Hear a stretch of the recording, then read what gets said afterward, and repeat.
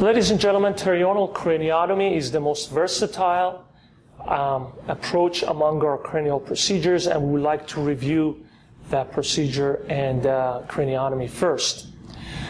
This is the way we have placed the Mayfield skull clamp on the head of our patients, and is one way to do it. Obviously, there's many ways to do such a technique, and we're going to review this way of placement first. For a pterional craniotomy, the torso and the body of the patient is placed on the operating table, and all the pressure points are well padded.